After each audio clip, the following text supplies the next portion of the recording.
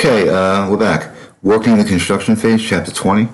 Working, modeling parts, construction parts, modeling in the construction phase. Modifying parts, modeling for construction. So we talked about some of the intricacies of it and some of the less known theories that exist within that realm. So last exercise, we ran into a little bit of a speed bump, and I was able to ascertain exactly what that was. I had to open the finished working model, and I had to open the start model, and that particular precast wall had already been divided. So, as you can see, this is the original student version, parts finished, and this is the parts start, right? Parts start. So I was trying to divide a surface that was already divided. Oops. Anyway, I apologize. So sorry. Now, so basically what we're going to do here is utilize this to perform a function that could very well be performed with a sweep. As you read from the last BIM manager note, we could also do this dynamically and within the context of the design phase, where we could host sweeps, where the wall could actually host a sweep. But it becomes problematic to a certain extent. But with this building model, the construction model, you can bring this in later on in the design phase, if indeed that's your intent to get more granular, because of the fact that these things tend to be a bit more problematic around windows and openings, and where it may require a level of detail that's not required early on, right? So for any design build firm out there, this would be advantageous to you to get with the program. So again, leave your ego at the door. It would be best to leave your ego at the door. Lord knows it's cost me tons of stock options. Actually, that's not true. Somebody else cost me those unrestricted shares. I could have been a millionaire right now. I could have been a millionaire. I may not be able to inherit $1 million, but I know I've made over $1 million. And it didn't come without effort. And I brought my ego with me along the way, and I should have left it home, because it didn't work well there either. But I guess hindsight's 20/20. The older you get, the wiser you get. But then again, that's not necessarily true for everyone, right? Some people, you just can't teach an old dog new tricks. They were an asshole when they were young, and they're a dickweed now. There's not much difference, right? She was a cunt when she was a kid, and she's still a cunt, right? Isn't that how it works? Again, this is a class for 3-year-olds. I'm sorry if I use the, excuse my use of French. Excuse my use of French. In any event, yeah, that's just how it is. Some folks like to hurt other people. That's just what they do. They did it when they did it as kids, and they continue to do it as adults.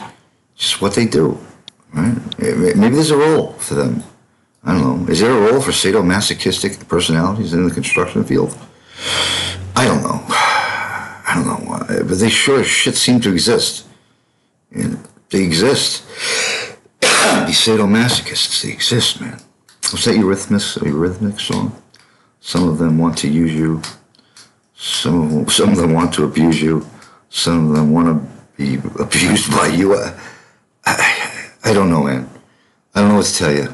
Society, it really hasn't changed, right? It's the same story, same movie.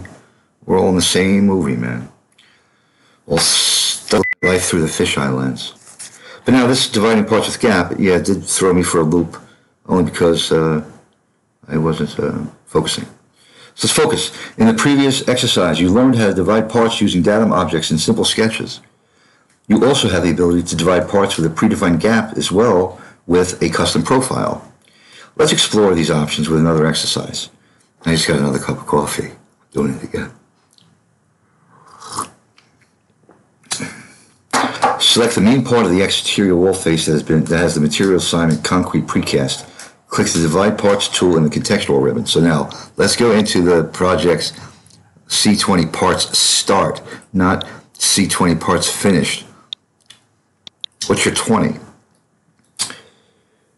I'm on your 6. All right, so select the main part of the exterior wall. We got that. We need to click the Divide Parts tool within the context, selecting it.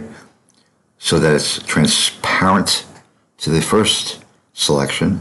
And now we're going to click the intersecting reference tool in the ribbon, which is going to be transparent to that, right? And then we're going to hit filter all so that we can look at the grids, reference planes, as well as the levels. And I'll make sure I don't screw this up, I promise. Scouts honor. I heard something with the Boy Scouts too. They're arguing over property for sexual abuse. But then again, in life, who hasn't been sexually abused? The Me Too movement, holy shit. I still got scratch marks on my fucking back and my front. All right, so level 2, reference plane, X plane 1 and grid 1. Level 2, reference plane X plane 1 and grid 1. Can I comprehend that passage? I hope so. I'm going, well, they're coming to take me away. Okay, now, as you can see, you almost get an X-ray view of the wall. Now, it wants us to set the gap, right? Set the gap to 1 inch. And it wants us to click OK. It wants us to. Whew, this time, it was divisible. Again, chop up any way you want. But now, I want you to notice how it was divided, right? How it was divided. Because if we take a look now, let's look at the south elevation. Okay. Now, if we look, grid lines, we have the architectural grid right here, right? And notice where it is, right here. It's dividing it along that. Now, if we take a look at the level 2 grid, it's right here, right? As you can see, it's synonymous, it's coplanar with where it cut, as is here. It's coplanar with where it cut. Now, the only one missing is the reference plane. If we do it here, the reference plane XY1, right? X panel 1. So, if I was to go into finished, and I was to go to visibility graphics, and this isn't in the book, but you'll see what I mean. If I was to go into view, go into visibility graphics, look and see if indeed, if they're on, for starters. Reference planes are on, but you can't see them in the view, right? You can't see in this view. So again, this is always something that you have to play with, because sometimes you don't see certain things. Well, that's the level, right? I don't necessarily see this, and I'll tell you why. Because it's inherited to the family, right? It's inherent to the family. That reference plane is what's constraining the wall to the top and bottom levels. It's got a constraint parameter associated with it, right? So, again, I'm not going to get totally into that, but you get the point, right? So let me, I'm in the starts, and this is the finished. Oh, I closed the finished, if you noticed. I tile my views. I go to tile views. Didn't give me an opportunity to save it, but start. Finish is closed. But you get the point, that actually divided it now.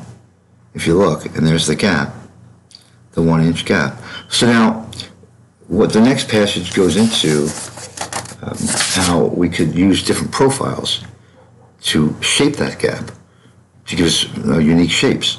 So let's talk about that. In addition to simple gaps, parts can be divided with a custom profile, which I'm going to do in the next exercise. This will end this particular dividing parts with gap, and then I'll create a new video so that it's nice and easy for someone to find that one, so that it doesn't take a year and a day. Sometimes it takes a year and a day.